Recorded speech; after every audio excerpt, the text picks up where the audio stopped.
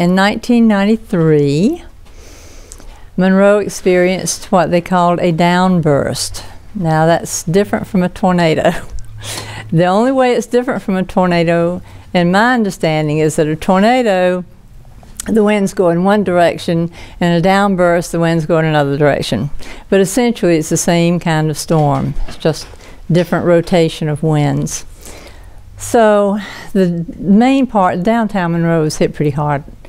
But it's funny how tornadoes are, they're specific in their path.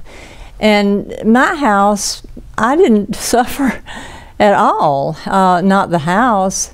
The yard, there were just a few limbs, no big major limbs or anything like that. I did hear, I was in the house, and I don't know what I was doing. I think maybe sitting watching television or just messing around, but I did hear a strong wind. I lived just one street over from Spring, and we had 10 roofs from Spring Street buildings land in our yard, and we lost a cedar tree. And would you believe we replaced it with a maple, and recently we lost a maple in the hurricane that came through Monroe. So I said, Lord, I get the message, I'm planting grass. I got through the storm with really nothing much more than the lights going out. So, but all around me, because the storm went like this, it would hit the ground, tear everything up, then it'd go up and touch nothing. Then it'd come down and hit the ground again. So luckily I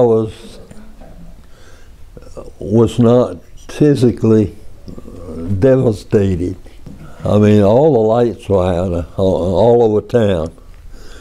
And the wind, I would just guess, was probably 75, 80 miles an hour. And it started down Spring Street, and it came right through Monroe. And I knew what was going on. Couldn't see it, but I could hear it, and I knew what was happening. And of course, the next day, the city became alive, and everybody was finding out, like the furniture store, forest, totally leveled it. I mean, nothing was higher than that.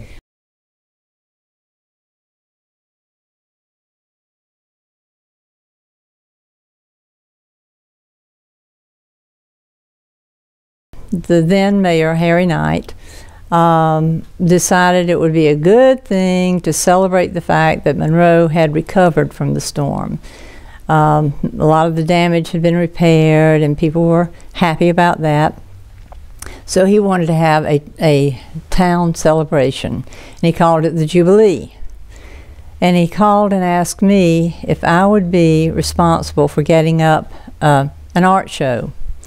And we decided the place to have it would be in the yard of the McDaniel Titchener House. So at that time I was teaching a class at the senior center.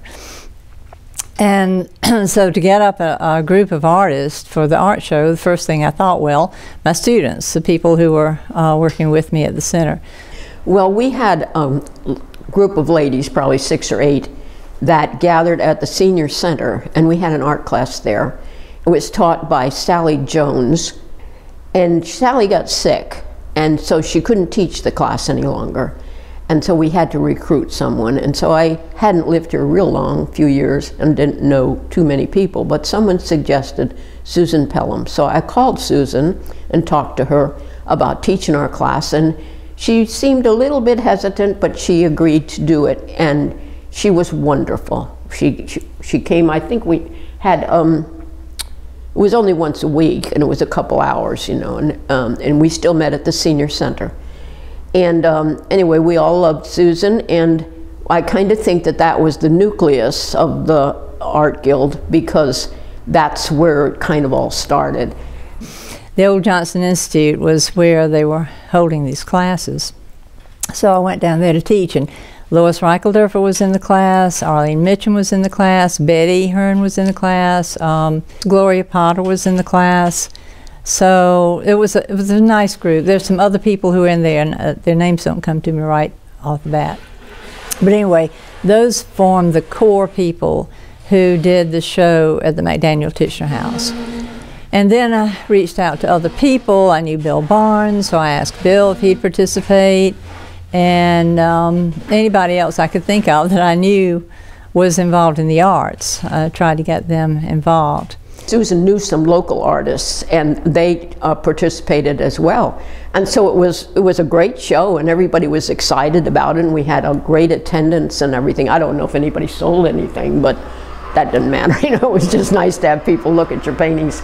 We just had such a terrific turnout that as we were taking the show down, we were all commenting about what a shame it was to have that many artists and not have some avenue for the people to show their art, but also to increase the interest of the art here in Monroe.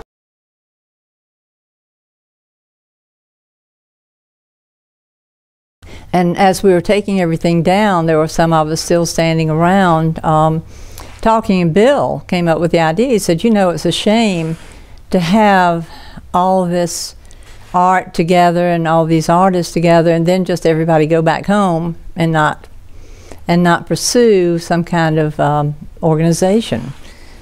We saw that this was an opportunity, particularly when we found the post office was in tatters.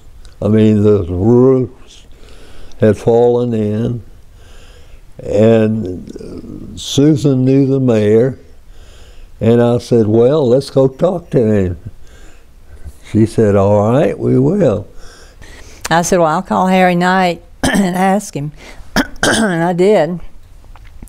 And Harry said, well, I've already promised that building to Knox Bell to be used for FISH, which is Faith and Serving Humanity, which is a group of the churches, local churches, getting together to help people in need. And I said, well, you know, this is a right downtown building with all these aesthetics. It had beautiful marble, it had wrought iron. It was a lovely building, and I thought that FISH could use almost any building, but an art guild needed a building that spoke to the aesthetic. So I told Harry that, and Harry said, well, you'll have to talk to Knox and work it out with him. And I said, okay. I know when Susan was also the one that managed to get the post office. They had already promised it to someone else for the FISH, which is local charity. And I think she talked him out of it. And Arlene Mitchum came up with a grocery store that maybe they could use, and that's the way it worked. They agreed to take the grocery store, and we got the post office. But when we went in the post office, I think a lot of us, and I was one of them, I thought, oh my word, you know, this is shambles here. The water came into the second floor, went through the second floor, dropped all the ceilings on the first floor, and filled up the basement with water. So it was a matter of repairing all of this. And when we got an organization, we used those people as much as we could, because some of it we had to get real live carpenters and electricians, and, you know, professional people. But we got the building back in shape. There again, Susan and I guess Bill could visualize the possibilities of the place, and so that worked out real well. They, well, we cleaned that up, you know, with, it was broken glass and fallen plaster and broken, oh, it was a mess. But anyway, everybody worked hard and got it back in shape. We were so happy to receive it. It's a lovely building. If no one's been in it, they should go. And so we started cleaning, which there was quite a task at that. But we all had a good time doing it, knowing what we were going to receive afterwards.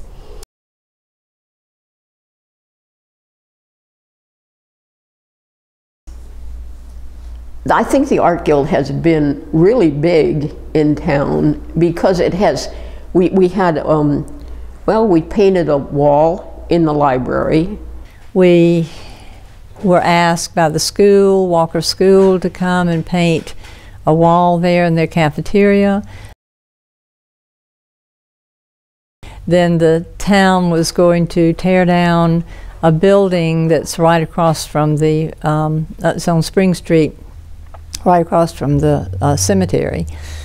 And it was an eyesore, and it was going to be a while before it was torn down, so we volunteered to decorate it and fix it up, make it look nicer, and it looked really, really good. We painted these great big flowers on it, and we had fun. And that was Betty Hearn was there, and Lois Reichelderfer, and Gloria Potter, and Wanda Hickman, and I'm sure there are others too, and I probably shouldn't have mentioned any of those names since I can't remember everybody who was there. But we did, we worked really hard, but had so much fun doing it. And it looked really good when we got done. I think some people maybe thought it was too flower power-ish. But it was fun anyway. They have sponsored lectures and slide presentations and so on at the Guild itself. And they have had shows for the schools as well as the artists that were members. And they have had open house for the people. You know, when we have a show, the members have to pay to have the paintings in the show, but the members, the admission is free. So anybody in town can come, and I know they have really good attendance at the shows, so that's good too. So I think that the Art Guild has been a great benefit to the community, and it has kind of been the precursor to some other things too, like the Music Guild. By having shows and people coming here, you just can't imagine how many people we brought in to see the art, but also became members of the Art Guild. So they contributed quite a bit to the city. And then, as Lois said, other things came after it, and opening up wonderful buildings for not just art, but other displays. And we've painted all over town. We painted for the senior citizens. We painted for Walker Park School. We painted a wall downtown, and have just done a lot of community projects to promote the arts as well.